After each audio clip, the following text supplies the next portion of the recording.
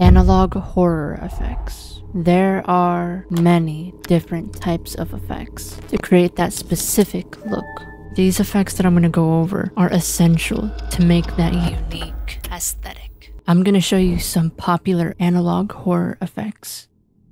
To start off, I'm going to select my clip. I'm going to add grain. Go to the viewing mode and change the preview to final output. Change the intensity down or up depending on your clip. You can also mess around with the sizing. Next, I'm going to add mosaic. Increase the horizontal and vertical blocks to around 200 or more depending on your clip, but for me 200 works perfectly. I have a free analog horror presets pack on my website for completely free, no plugins needed. Next, I'm going to apply some Gaussian blur. I'm going to put the blurriness to around 5 or so, but again, tune it to your liking. This next effect that I'm going to apply is called tint. It is one of the most popular effects that I've seen among many analog horror. To complement the tint, I'm going to apply some curves. Click on this section and on this section. Move the top upwards and the bottom one down so we can have this dramatic, contrasty look. Now I'm going to apply some flicker. If you guys don't have the Sapphire plugin, I'm going to leave a tutorial down in the description below so you can make a flicker effect without plugins.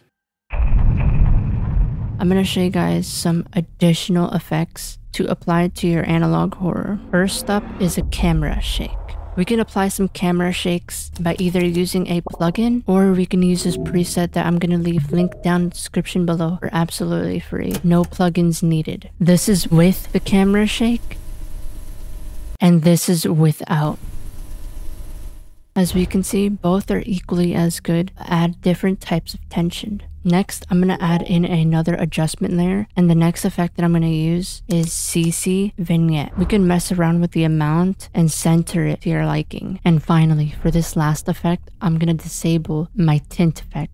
And I'm going to add in another adjustment layer by pressing Ctrl-Alt-Y. Add in CC Threshold RGB. And now we're going to click on the stopwatch blend with original. Move this first point a couple frames ahead and now change the value all the way to 100 so we can have this creepy effect.